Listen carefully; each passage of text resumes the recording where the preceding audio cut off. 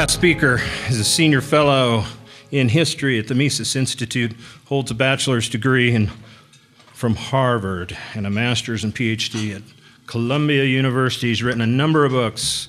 New York Times bestseller, The Politically Incorrect Guide to American History, 33 Questions About American History You're Not Supposed to Ask, Church and the Market. I think we have all of those for sale out front. Contributing editor to the American Conservative, contributor to 6 encyclopedias. He's been all over Fox News. Surprised he doesn't have his own show by now. Just appeared with Uri on the Glenn Beck show. And as a career move, he has now moved to Topeka, Kansas.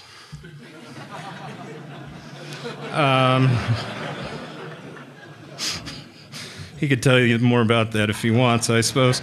Anyway, last year he had a New York Times bestseller that sold a number of copies and gave the Austrian explanation to the housing crash. It was called Meltdown. This year he has a bestseller. It's called Nullification. And today he's here to tell us about our wise overlords are just here to serve us. Please help me welcome Thomas E. Woods.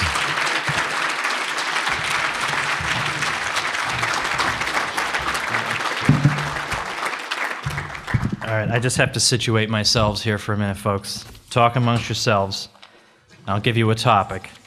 Nah, no. This is actually a pretty good topic for this event. So when I first heard that we were going to have an event called The Delusion of Good Government, I had in mind exactly what I would talk about. I am going to address this topic head on. Let me first, and by the way, Christy, who's monitoring this, now it starts now, okay? My time starts as of right now, okay? First of all, I want to join Doug in urging you to check out the Mises Academy. We have a little flyer about it out there on the table. The Mises Academy is an interface by which we can offer online courses live, delivered to you in your own home by our faculty. And you can interact with people who are of like mind and get to know people. You can do a lot of interesting readings. You can watch some videos and really get something out of it. In fact, I'm doing a course this very minute on the Great Depression and the New Deal. And so we're, in fact, using the Rothbard text we used for a couple of weeks, and now we move on to other ones. But it's great fun, and I think nobody feels like it's been a waste of time or a waste of his money. We're all very happy with it, and I hope you will be too. I think Bob Murphy and I may want to do a reprise of the zombie thing as a promo for the Mises Academy. Like what I envision is the zombie just droning on and on with all these sort of platitudes that you got in 7th grade, and then me coming up and saying, "You don't want to be like this guy, do you? Come on now. Study at the Mises Academy. You don't go your whole life like a drone." And then toward the end, he becomes like a real guy. It'd be really something. So I haven't broken this to Bob yet, that this is our plan. And any of you who don't have any idea what the heck I'm talking about, I'll just say this so as not to take any more time on this. When you go home, just do this as a personal favor to me. Type in this website name, interviewwithazombie.com. Just type that in. I'll say no more. Interviewwithazombie.com. And believe it or not, that domain name was available. So I snatched that baby up. So Doug is right. Last year I came here, I talked about Meltdown. This year, the book that I've got is called Nullification. And I was just yesterday in Salt Lake City at the annual conference of the Association of American Physicians and Surgeons.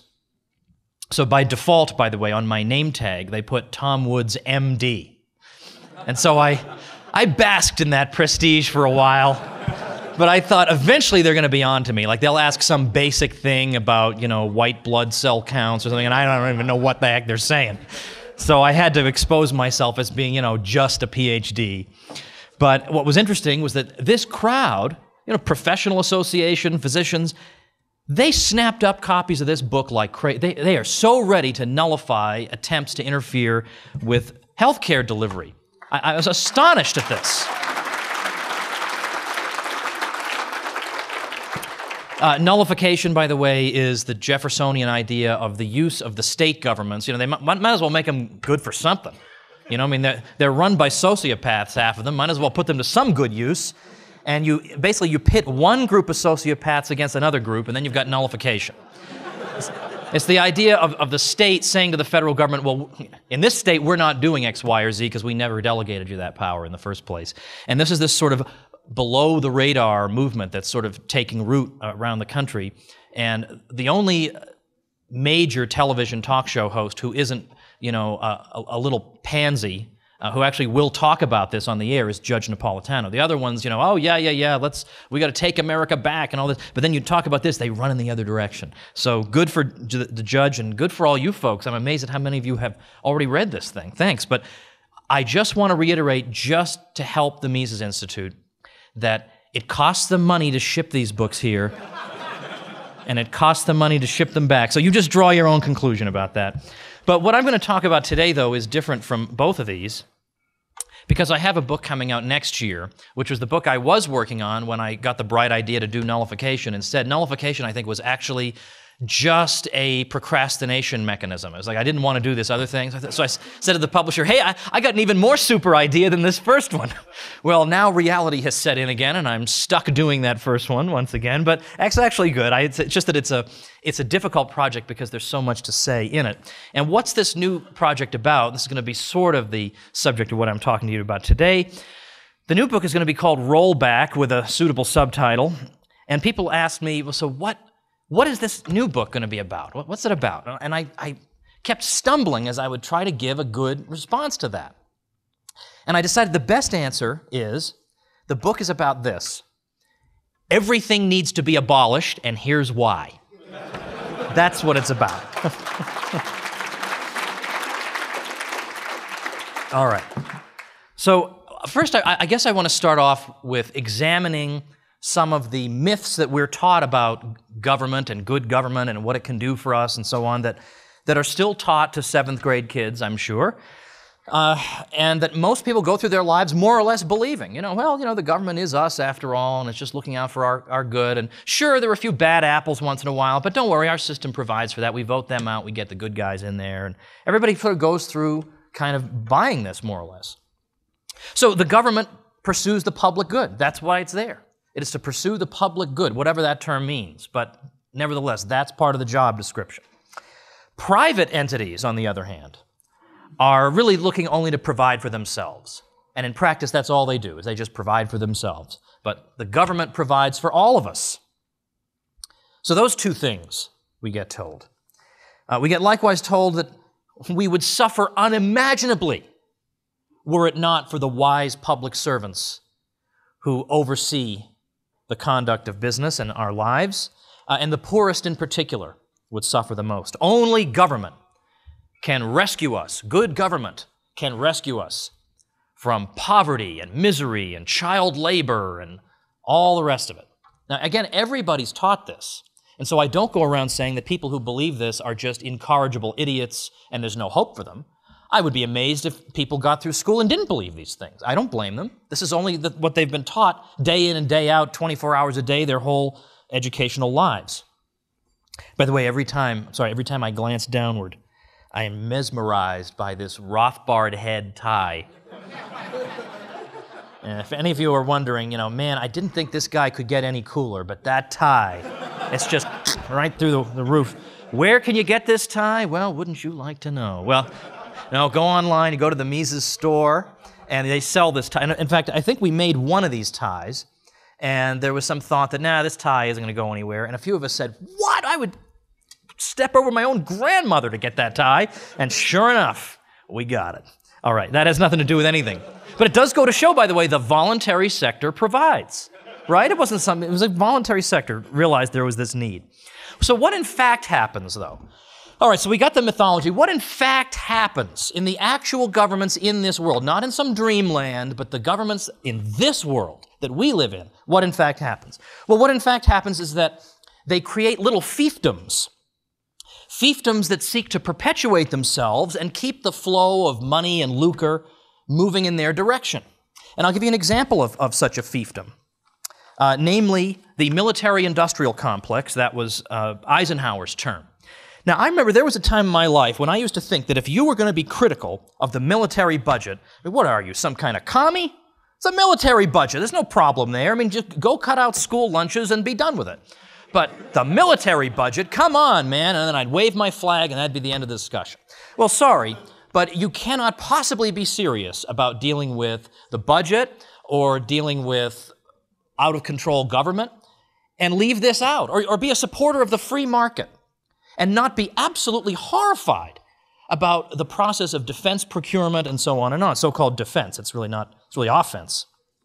But for example, I'll just give you a couple, I've written a whole paper on all these sorts of atrocities. I'll give you a couple examples of atrocities we're talking about.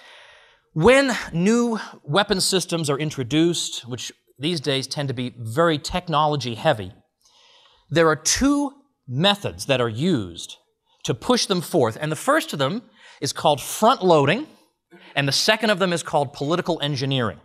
Now, front-loading first. This refers to the practice of understating the ultimate cost of the device and typically overstating its technical capability. So this thing, you know, it's going to be able to avoid all radar. No one's going to see it. It's going to be like paper thin. And it's going to be like a newspaper. You know, you could probably juggle them, and it's unbelievable. Be able to deliver nuclear missiles everywhere. I mean, whatever it is. It can drop bombs on people, and no one will even see. Even if you have bombs on it, you won't be able to detect it with radar. It's going to be amazing, unbelievable. Paper thin, weigh as much as a paper clip. It's going to cost like $10. All right, now they don't quite go that far, but they do typically way overstate what these things will actually be able to deliver and way understate the cost. That's called front-loading. So you think to yourself, all right, well, eventually they're going to be caught at this, right? When they eventually turn around and sheepishly say, remember we told you about that thing that's going to cost $10? It's going to cost like 10 trillion times a gazillion, but that's not a real number, so we don't really I mean, like what? Like, how do they get away with that? You figure, now the game's up, surely, right? And it turns out it can't actually do anything, and it's the size of Saudi Arabia. So what do they do now? How do they get out of this? The answer is the second platform of the scam, and that's political engineering, which is the idea of taking a project like this and spreading the jobs and the money across as many congressional districts as possible so that no politician dares to shut down the program, even though it's completely looting the public. Its goals can't possibly be met. It's become a complete joke. It's probably even obsolete by this point because the enemy it was designed for no longer exists, and yet you can't stop it. No politician dares to stop it. And in fact, in July 1989, when a coalition developed to cancel the B-2 bomber, $60 billion, Northrop Corporation, which was the chief contractor, retaliated with a not very subtle tactic. It released what was previously classified information showing the tens of thousands of jobs and hundreds of millions in profits in nearly 400 congressional districts in all but a few states that would be lost along with the program. Subtle these people are not. Front-loading also lends artificial encouragement to complex, technologically demanding systems over simpler and more straightforward ones. Well, why would that be? Well, the more complex a system is, the more difficult it is at the outset to anticipate all the difficulties, and therefore the easier to front-load. And of course, complex systems are typically composed of all kinds of subsystems, which will require subcontracts, each of which can be spread around more important congressional districts. So, in other words, making possible more political engineering. Chuck Spinney spent an awful lot of time at the Pentagon and said this: front-loading and political engineering encourage immoral behavior at all levels within the Defense Department. We exaggerate the threat to justify larger budgets. We use deceitful, if not illegal, accounting tricks to hide the true costs of programs. We reduce the changes of weapons being terminated for poor performance by designing success-oriented operational tests. In other words, it's like the fire department test that everybody gets 100 on. We just design tests like that. And by rushing weapons into production before they are fully tested. We obscure future costs behind the cloak of excessive secrecy. We tolerate cost overruns and bad management practices, some of which are spilling over into the civilian economy and damaging our international competitiveness. But isn't this supposed to be the sector of the economy the sector of the government that's looking out for our own good, right? This is the fundamental governmental role, is to protect you against aggression. Surely we can entrust the government with at least this. I mean, yeah, we know milk subsidies don't work, but surely we can trust them with this. And yet this is the biggest mess of all. The Defense Department is the only one that's not required to be subjected to an audit. In fact, they were explicitly exempted from it when it became clear that nobody can possibly figure out where any of the money is going. So they can't, it's not that they can't pass an audit, or that the auditors come in and say, oh my gosh, what a mess, I can't believe you blew all this money on X, Y, and Z. They don't know what the money was blown on. And this is the most fundamental governmental role. This is it, this is level one. And level one, we get this. We get historical costing, which says if we build a tank, and it turns out that this tank winds up costing 3 times as much as was anticipated, then that 3 times cost becomes the baseline for future tank building. So there's built in a natural upward trend in cost, even at a time when, as things get more technologically advanced, it tends to lower costs. Not so in this sort of situation. And one could go on and on and on with examples like this. But I bring to your attention the various attempts that have been made at reform. Well, why don't we just reform the process, right? I mean, that's what I learned in 7th grade. If you do have some problem, we'll just have a blue ribbon commission and it'll go away. Okay, well, they have tried that a handful of times. And let me just run down with you the handful of times that they have indeed tried this. We have the 1971 Fitzhugh Commission, the 1977 Stedman Review, the 1981 Carlucci Acquisition Initiatives, the 1986 Packard Commission, the 1986 Goldwater-Nichols Department of Defense Reorganization Act, the 1989 Defense Management Review, the Defense Science Board's 1990 Streamlining Review, the 1993-94 report of the Acquisition Streamlining Task Force and of the Defense Science Board, and the Air Force's Total System Performance Responsibility Initiative. They all draw exactly the same conclusions about what's wrong. And what's been done about this? Nothing. A big nothing. In October 2000, Bill Clinton signed legislation to set up a 12-member commission whose job it was to recommend improvements to the relationship between the federal government and the aerospace and defense companies. Okay, again, nothing. Nothing comes out of this. So unsuccessful was each of these major commissions that every single time we get a new one, it's starting as if there had never been a previous one. Thomas Carlyle spent half a century with the Pentagon and was the Defense Department's most senior official for testing weapons, said this a few years ago. After all these years of repeated reform efforts, major defense programs are taking 20 to 30 years to deliver less capability than planned. So it takes longer to give less. Very often at 2 to 3 times the costs and schedules planned. Ernest Fitzgerald was only saying what many others were saying privately when he said, government officials, from the majestic office of the president to the lowest, sleaziest procurement office, lie routinely and with impunity in defense of the system. The combination of loose procurement rules and government acquiescence in rip-offs leaves many a crook untouched. Now, I mention this first because, as I say, I'm sure a lot of people are the way I used to be, which is that this is the one untouchable area and you assume it must be fine and you can't criticize it because we all love America. That's exactly what they count on, that misplaced patriotism will lead you not to ask these sorts of questions. Well, it seems to me that you ought to be asking them. Okay, but then we think about things that we associate with government as well, like providing for the welfare of the people. And here I mean specifically welfare programs. Even here, we see fiefdoms being established that are not, I think, so much aimed at improving the well-being of the general population, but rather improving the standard of living of the people who happen to work in that bureaucracy.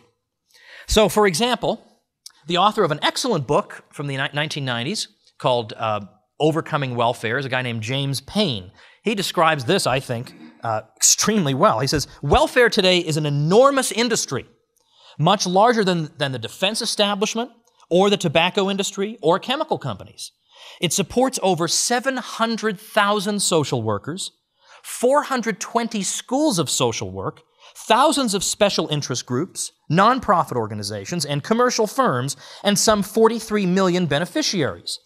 Day in and day out, welfare leaders work to expand their industry, expand their industry. So notice he is not speaking to you like a 7th grade teacher. He's looking at it realistically. What's really happening here is people are feathering their nests. And I'll get back to the welfare subject again later. Right now I'm just focusing on the fiefdom aspect of all this. Let's think about the war on drugs. Whether the war on drugs is the most wonderful idea ever proposed in the history of mankind, or whether it's a giant boondoggle, the point is this: as with any government program, the bureaucracies to which it gives rise become self-perpetuating, and people who work on their behalf become addicted to the money. A U.S. judge reports that 2 California congressmen confided to him that every federal agency he could think of was getting extra funding in the name of the war on drugs, not just the DEA or the military or the State Department, as you might think, but also agencies people would never think of, like the Department of Agriculture, the Bureau of Indian Affairs, and the Bureau of Land Management, the Department of Land Management. These agencies, this judge was told, are addicted to the funding provided by the war on drugs, and they do not want to give up that money.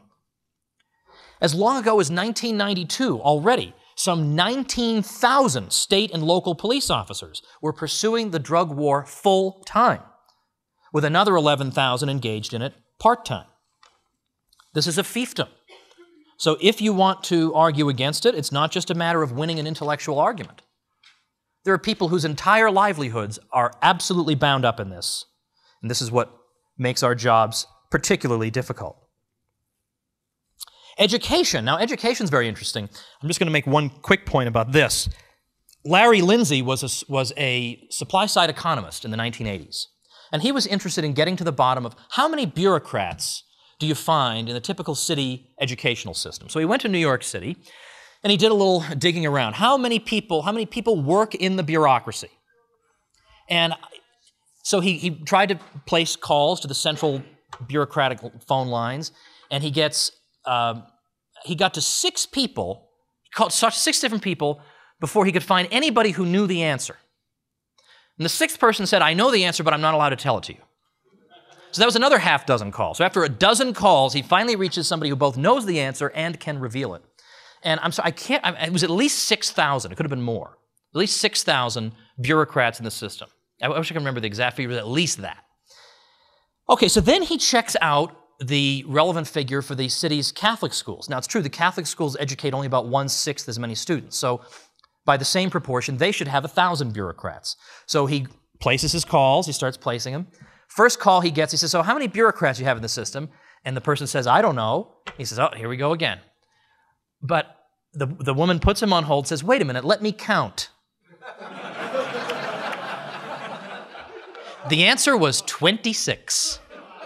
And yet, all the time, we are always told the budget is just down to the bone. We can't cut anywhere, people. It is just that lean, man. We can't possibly cut. So whenever you try to talk about cuts, you get the government going into its old method called the Washington Monument Syndrome. I don't know if any people have heard this, but the Washington Monument Syndrome is a term that was developed when the Park Service was threatened with budget cuts. And of course, as with all these agencies, I'm sure that budget was as lean as could be. I mean, they couldn't get rid of one garbage can to save money there. So what did the Park Service do when they were threatened with budget cuts? They said, well, if you cut our budget, first thing we're going to do is we're going to shut down the Washington Monument. Because when people come to town, they come to Washington, they want to see the Washington Monument. And if they're told, now, wait a minute, sorry, budget cuts meant that we had to close the Washington Monument, you know what's going to happen. There's going to be a huge outcry, restore this budget, double the budget, in fact. So let's not even have this fight because we win because of the Washington Monument. So in other words, you go immediately to the thing that people most want and you threaten to cut there because really, where else could we cut, right? So the same thing goes on at the local level. Oh my gosh, if we cut these local taxes, you're not going to have garbage pickup anymore. Garbage is just going to be accumulating in the streets. Our budget is just so lean. And if you're getting mugged in the middle of the night, no one's going to come help you. Whereas now, if you're getting mugged in the middle of the night, we're there within a good 45 minutes. We're right there. But we're not even having that. So it's exactly a reflection of what I've been talking about. It's all fiefdoms, but yet covered over by this mythology that it's all in the public good. And because this is all being done for the public good, how could there be fat in these budgets, right? We wouldn't do that because that would be in opposition to the public good, blah, blah, blah, blah, blah. Okay, so another thing is, another sort of myth, when the government intervenes, it always does so, again, for the public good, and it's certainly not doing so on behalf of established interests. What kind of a cynic are you people? I mean, really? The government intervening on behalf of private interests? It's just trying to look out for you and me, man. Well, we could have a whole conference on just that, but just one example that I'm particularly fond of giving, even though I assure you, and there'll be some in the book on this, but I assure you there are a great many examples. But I like this. A company called Unical in California got a U.S. patent for its method of reducing harmful emissions from gasoline-powered vehicles.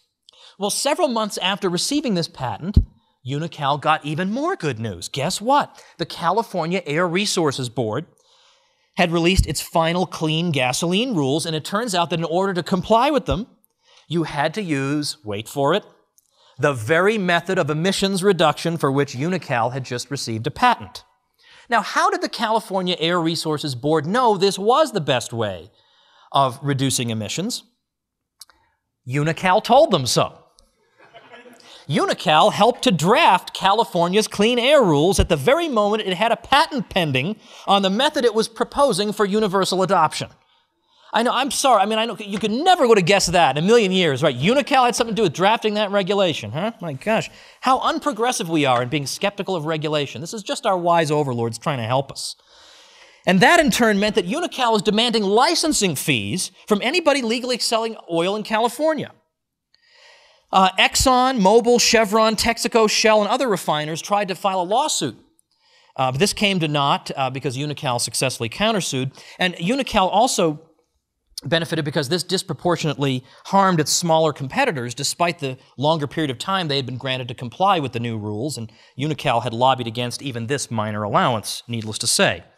We also have something that, not an Austrian, but still an important figure, George Stiglitz identified as the capture theory of regulation. That is to say that these regulatory bodies aren't just these sort of disembodied angels who almost don't even dwell in this world. They dwell in their own sphere, apart from all human interests. No, to the contrary, what winds up happening is either from the beginning or with the passage of time, they wind up being dominated by or even staffed by members of the industry itself, and this has happened more times than we can count. This is not allowed for in the 7th grade model. Or we have, just take some simple examples. Rothbard has a very good lecture series on Mises.org, and I want to borrow a little bit of storytelling from one of those that I want to supplement with some of my own stuff in just a moment. But Rothbard talks about just looking at things that no one even knows about or would think about, just see innocent little things that go on in the world that the government has penalized over the years, and he begins with the traveling salesman. Now, we hear about traveling salesmen, we laugh and we make jokes about traveling salesmen, but the traveling salesman was a threat to established interests because the traveling salesman could, with very little overhead, walk around and visit all the retailers in a particular area and show the goods that he had, and all the retailers could decide if they want to carry them in their stores. Well, a lot of wholesalers who lived in that area didn't like this form of competition. Like, they got this big, bulky storefront or big warehouse, and meanwhile, this guy is sneaking into their town and bringing stuff around and moving in on their business. So naturally, what has to be done in this situation? Well, naturally, we got to impose high licensing fees on traveling salesmen. Now, that's being done for the public good, you understand, because we were all suffering under the terrible, terrible Stalin-esque regime of traveling salesmanship. How would we have survived without the government intervening there? So, this is obviously a sop to particular wholesalers. I assume I don't need to elaborate on this. And this is particularly why jokes about traveling salesmen developed, because traveling salesmen came to be associated with sort of the very edges of legality. Because most of these salesmen couldn't afford to pay the licensing fees for being in particular towns. So they would sort of sneak in, do their dirty work, of trying to alert people to the existence of new products, and then get out of town before they could be detected. And so because they were viewed as being sort of sneaky and underhanded, people started telling jokes about them. But the only reason they were in that situation was because the government itself. Or likewise, we have the example of department stores, which were attacked as unfair competition. Department stores, they're selling goods on more than one floor. The world is going to end, and they're selling a variety of products. Oh my gosh, and then it was mail order. How dare these people sell by mail order? We got to put restrictions on that. Mail order? How am I supposed to compete with mail order? They're just sending catalogs everywhere. How do I compete with that? So there were retailers that actually held ritual bonfires of the Sears Roebuck catalog to indicate where your loyalty ought to be if you're a good American. The heck with that. Then the chain stores. The chain stores have got to be crushed. Let's go after A&P. We've got to crush A&P. But then A&P was almost completely put out of business. As usually happens, the market, no matter how entrenched somebody seems to be, the market has a way of either keeping that firm on its toes or driving them out. A&P was almost driven out by self-service supermarkets. Well, then the villain became the so-called discount houses, particularly in the 50s. So what you'd have you'd have a big store that would sell a lot of products, but there were laws in a lot of states that said a retailer is not allowed to sell a product for a price lower than what the manufacturer's retail price is. So like we all know, we see manufacturer's retail price, we laugh at that. We say, what kind of sucker is going to pay this price, right? If it's not at least 33% off of that, at least, we're not even going to look at it. But that was illegal. That was illegal. You can't do that. The retailers obviously wanted to impose a situation like this. Again, do I even need to explain? Because it keeps prices high for all of them. They don't have to worry about the retailer next door underselling them. Everybody's going to sell at the ripoff price. Now, it doesn't matter to the actual manufacturer what price his product sells at. As long as it's, once he sells it to the retailer, it doesn't matter to him. As long as they sell. So the manufacturers themselves weren't so wedded to this particular practice. They went along with it because they didn't want the retailers to boycott them, because the retailers really wanted it. So you got these various laws. So what began to happen was that we got the establishment of so-called discount houses. We have discount houses were places where they were selling below the manufacturer's suggested retail price. Can they do that? Well, in some cases, they were enjoined from it. The courts, these bigger firms would go and take them to court and say, you've got to stop doing that. You've got to jack your prices back up.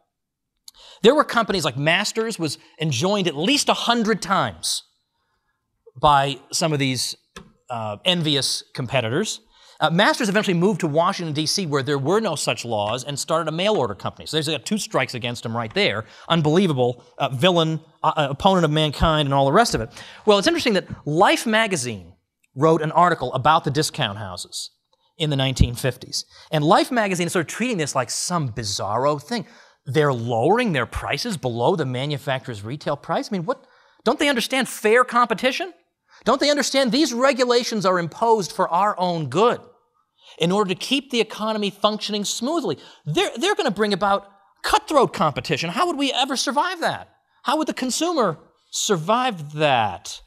Well, I got some thoughts. I somehow think it would turn out all right. But here's Life magazine. It's almost like one of the major retailers wrote this article. Here's Life magazine. The discount houses sell their merchandise in cramped, ill-lit, unswept aisles. Oh, no. Gee, I'm saving $20, but I have to step on some sawdust. I guess I gotta... The displays were arranged as a glorified pushcart display. It's just so typical, the arrogance of these people, right? So in other words, the average person who just wants to save some money, is desperately trying to save some money, is being viewed as this creature like a cockroach, who steps through garbage on the floor and looks at a pushcart display to get his crummy items. And it's customarily presided over by a group of hoarse, misanthropic clerks. Rude people, right? All right, but even Life magazine had to admit that the discounters were actually playing an important role, forcing traditional retailers to become more competitive. And it gives examples of local retailers finally researching what the discount houses were doing and basically having ads saying, throw your discount card away, come on over to my furniture store and I'll match their prices. And within weeks, they had tripled their sales. So, this is actually not the end of the world, as it turns out. My favorite example, though, because by the 1960s, the regulations imposed on discounting these laws against discounting, which were sometimes enforced, sometimes they looked the other way, were abolished. And it was clear they had always been special interest pieces of legislation all along. Everybody knew that, but supposedly this is to keep the economy on an even keel, because if there's too much competition, who knows what will happen. I never did understand that argument, but that is the argument. But my favorite story is from William E. Phillips, the largest discounter on the West Coast. The Sunbeam Corporation enjoins him from selling its products below the manufacturer's suggested retail price, or what was referred to at the time as the fair trade price. Fair trade, Well, Phillips just went on doing it. Like, go ahead, send the goons into my store and drag me out. He just kept on doing it. But what he wound up doing was he said, okay, here's what we'll do. I'll sell at your so-called manufacturer's retail price, but I'm also going to put my price beneath it. And when I take the money from the customer, I'm going to take the difference, and I'm going to say to the customer, which charity of yours would you like me to donate the difference to? And having made his point to Sunbeam Corporation, he then dropped the whole Sunbeam line altogether. So there are heroes hidden in our history whom we know nothing about, but whom Life magazine, quite in spite of itself, alerts us to, in fact. Okay, now let's see. So we've talked about things that most people don't think about, and we could talk about the Civil Aeronautics Board, which was happily abolished, which was clearly a cartel for the airlines and to tamp down on any competition. We talk about occupational licensing. I mean, it's weird enough that florists would need to be licensed, or in some states, fortune tellers need to be licensed, and all these other things. But you really can tell that this is a scam. This is not just for the public good, because who's demanding that the licensing come into existence? Not the public, but the regulated industry itself. And secondly, when they come up with new requirements to get a license to be a florist or whatever, you notice they only impose those new requirements on the would-be florist. They don't say, now, to be fair, because we do want to protect the public, that's the only reason we're imposing this, it's only sensible that we would retroactively impose these new requirements on the existing florists too. That never happens. The existing florists are trying to minimize the number of florists. They don't want to have these new regulations imposed on them. It's only imposed on the newcomers. So the public interest propaganda version seems not, in fact, to hold water. And then finally, we would all suffer without them, right? Without them, where would we all be? Well, I'll tell you where we'd be. We'd all be crawling around in the dirt, searching for worms, trying to sustain ourselves in one way, looking for nutrients in the dirt, because that's where we'd be without government. And again, I know we're all taught this. I mean, I learned it. Because here's basically the story that you get. Now, by my watch, I got another 10 minutes, because we had like a 5-minute thingy, so I got about 10 minutes. The version of things you get is, well, we all learned about the Industrial Revolution, right? And during the Industrial Revolution, two things seem to happen simultaneously. The thing that you hear about in school is like, everybody suffered unspeakably and died, but secondly, population increased faster than it ever had in the past. Now, how are those things compatible? Of course, they are not. They're compatible by not telling you the second part of that story. Now, what I want to start off by saying is that nobody in the year 2010 would want to change places with a factory worker in 1820. We all understand that. We all understand that these people, and I'm not in no way making light of their situation, these people worked in unspeakable conditions. But it's not enough to say they worked in unspeakable conditions, therefore the free market caused this, and therefore moving away from a free market is the only way to protect other people from it. And if we established a pure free market in labor right now, we would revert immediately to these conditions. This is wrong for a variety of reasons, not the least of which is that if we look at the conditions people lived in the Industrial Revolution and we compare it to what they lived in before, that would be the relevant metric. How were they living before? How many people could the economy support before? What level of caloric intake did they have? How much living space per capita did they have? How many changes of clothes did they have? And in all these ways, people's standard of living, even the most miserable factory worker of the Industrial Revolution, increased and were improved. This is why people left agriculture, was precisely because there were better opportunities elsewhere. Not that these are wonderful, but at a time when the economy was still extremely primitive, this was all the economy could afford. What the free market makes possible is this, that a business makes profits, the profits are invested in the company in capital equipment. The capital equipment makes it possible to produce far more goods, far more widgets or whatever, than could ever have been produced before, with fewer hands. And thereby there are more hands that are released into the economy to produce other things that we were deprived of in the past because the economy couldn't afford to spare the labor. Now we have labor-saving machinery, we can spare the labor to produce still more things, to create still more wealth, and with the increased abundance comes lower money prices. Now, we don't see that so much today because the Fed is always keeping the money prices rising, but that is still the effect, is lower money prices with respect to wages. Competition lowers these prices so that everybody enjoys this windfall. So we have an increased supply of goods thanks to all this investment, a roughly stable money supply, so the prices are going to come down. It would be like if we had a stable amount of goods and an increased money supply, we'd have rising prices. We'd have just the opposite. We have lowering prices in terms of wages precisely because businesses are free to invest their profits in capital equipment and investment. It is not because the government took from the factory owners and gave to the workers. There weren't nearly enough factory owners to make any difference whatsoever in the lives of these workers. If you divided all of their extra furniture by 1,000 and handed it out to 999 people, each person would wind up with like 1/50th of an extra table leg. That is not going to improve his condition. What's going to improve his condition is making the economy more physically productive so that the things it produces are less dear and therefore he can acquire more of them with less effort. That is exactly the history of Europe and the United States since the 19th century. That's precisely what has happened. That is how real wages have risen. That is how working conditions have improved without government involvement. Working conditions is one of these areas we think, well, you'd have to be some kind of stooge of industry to think that without some kind of government involvement, working conditions could ever be improved. Well, there are two little points about this. The first is, if there's an improvement in working conditions that pays for itself, like, it leads to fewer workplace accidents, greater productivity, well, then obviously a profit-seeking enterprise will adopt that without any coercion. But suppose there's a workplace improvement that does not immediately pay for itself in that way, what possible reason would business ever have for adopting it?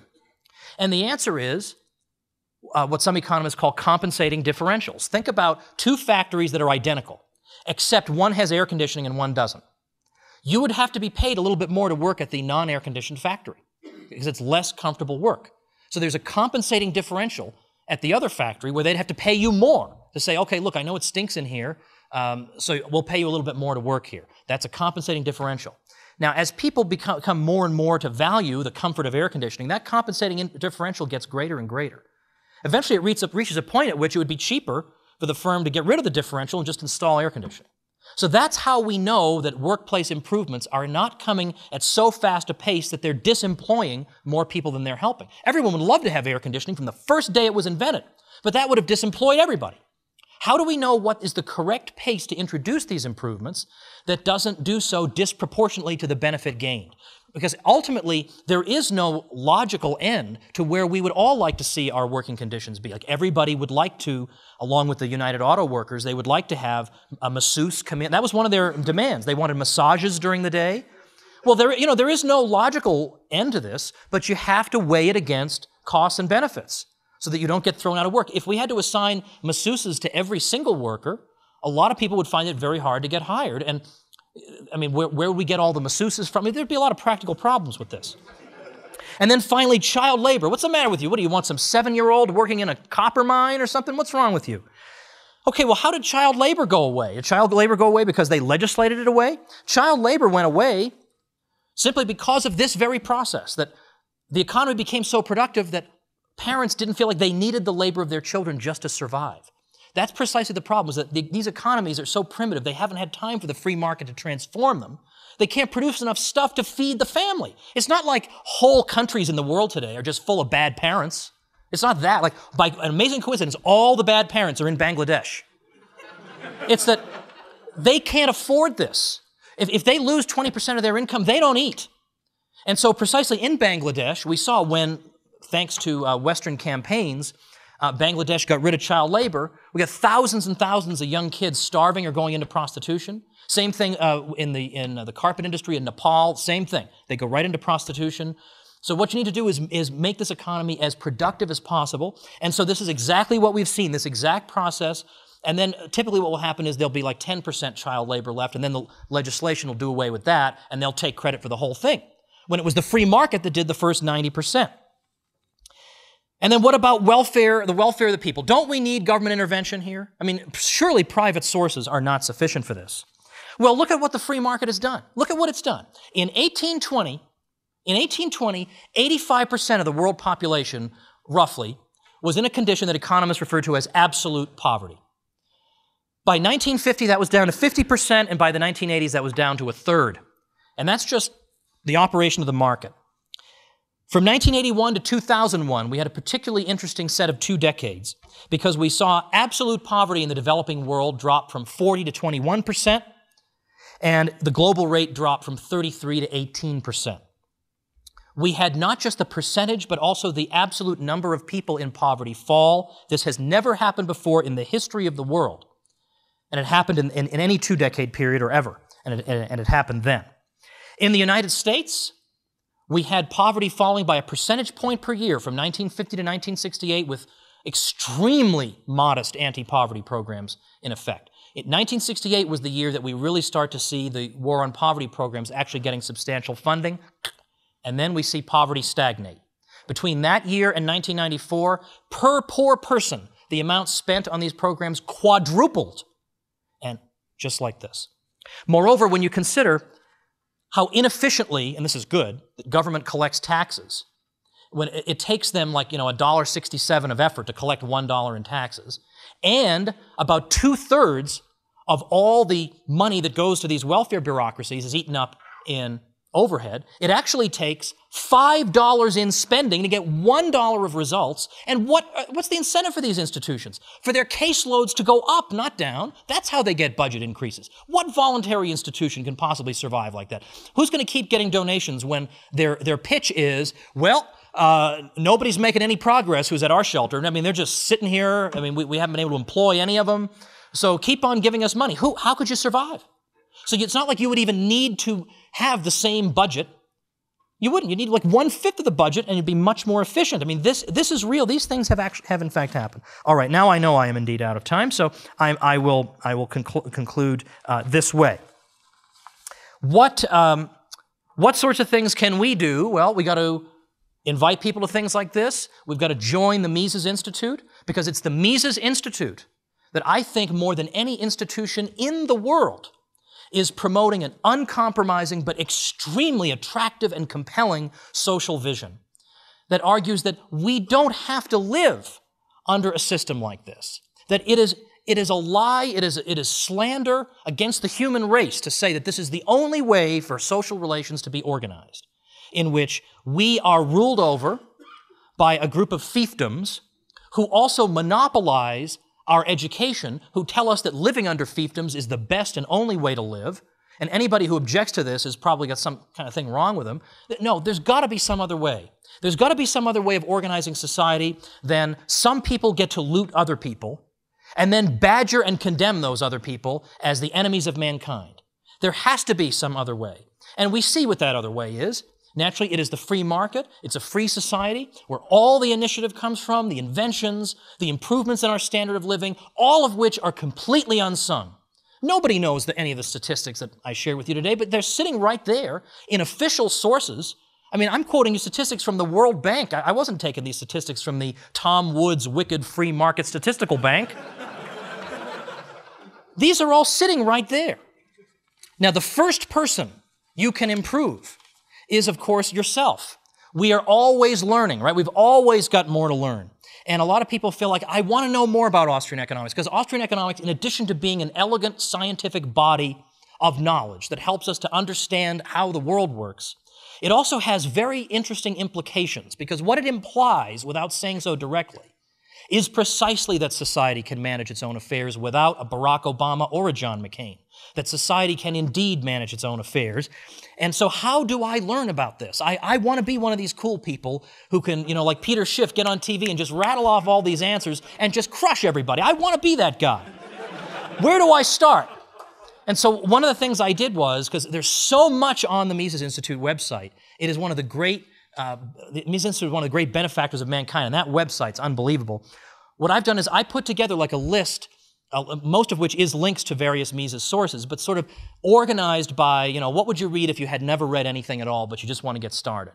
And then what are some, you know, and then broken down into subject matter, and I've got audio and video and all this stuff, so you can listen to it in your car if you want to. You can read on your own. Most of the books I'm linking to are available for free on the Mises website. All this stuff is just sitting there, and you can take it as far as you have the time to go with it. So that is at, I actually bought this domain name, learnaustrianeconomics.com. Why was that available? I don't know. But I bought that thing, learnaustrianeconomics.com, because I thought every time somebody emails me, what should I read? Well, why keep reinventing the wheel? I did this to help along. But ultimately, what this boils down to is that every platitude you learn about the government is the opposite of the truth. And every one of these platitudes is taught in school and is intended to create a race of drones that sits back and raises no objection when it's treated like garbage by this institution. My friends, we can do better as a race of mankind. I mean, we can do better than this. And so what I urge you to do is join the Mises Institute, not only because you get a free book, which is a great book, but because you will be doing yourselves and posterity a great favor by helping out what I consider to be the institution that is on the front lines of improving our society and leading us toward a system that is really and truly fitting for human beings to live in. So thank you very much.